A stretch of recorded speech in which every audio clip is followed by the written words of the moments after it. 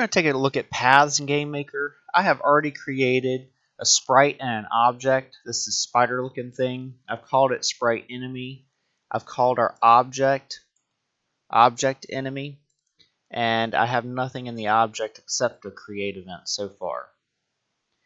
So in order to get started with paths, we first have to create a path. We do that by right over here, right clicking on paths and click create path.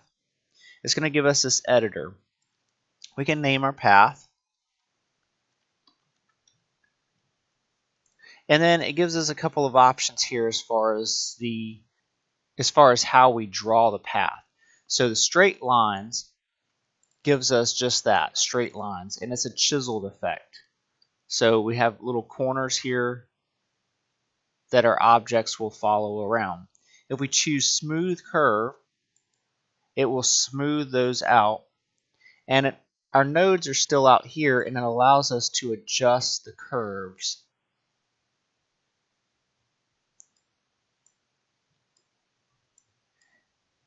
If we choose closed, it will close our path, so it will give us a loop that our objects can follow.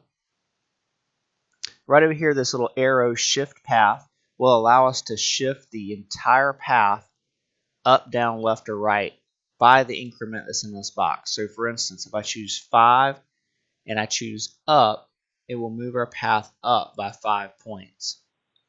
Down, right, and left. Right down here, we can see our X and our Y of each node. And as we select these, it'll highlight that node in blue.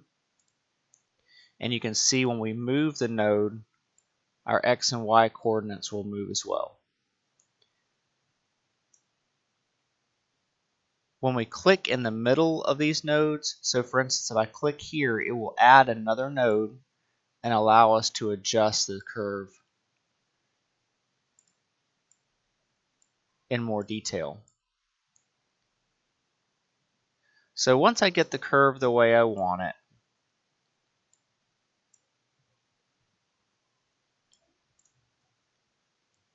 we're going to go to our room.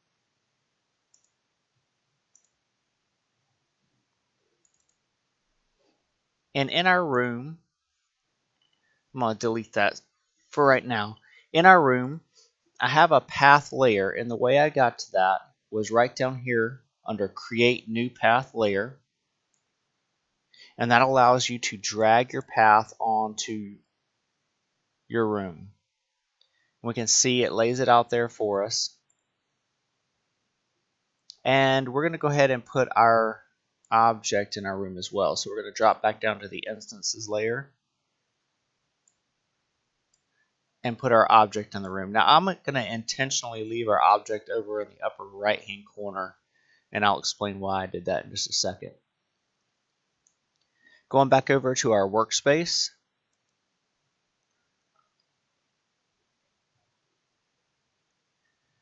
under our create event, we're going to scroll down, and I do have drag and drop selected.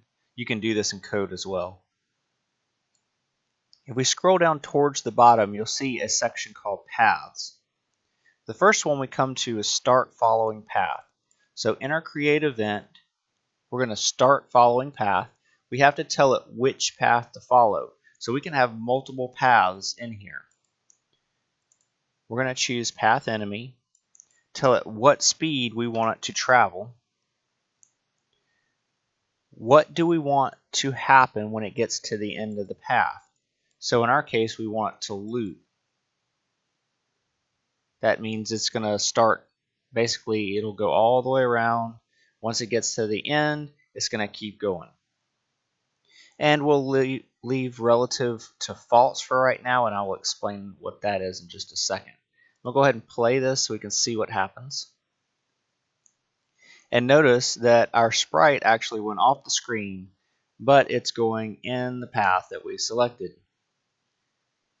Now, the reason for this is because when we put our sprite in our room, I left it in this upper right hand corner.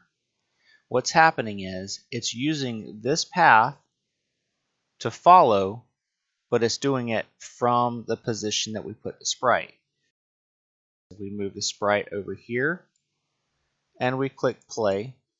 The sprite will stay there but still follow the path. That's what that relative checkbox does. So if we come back here and choose relative to true, what happens is, regardless of where the sprite is in the room, it will automatically jump to where we put the path. If relative is false, the sprite will stay where we placed it in the room. So now we have it set to true, relative to true. So what's going to happen is when we hit play, this sprite, instead of being in the upper right hand corner when it starts, will actually be right over here.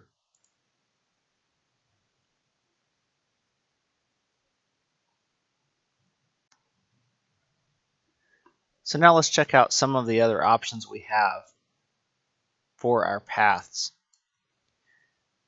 We're going to create an event with a key pressed spacebar. And in this event, we're going to add stop following path. We'll play it and notice that our sprite is going all the way around our path. When it gets to the end or the starting point, it's going to keep going. When we hit the space bar, it stops on the path because of this.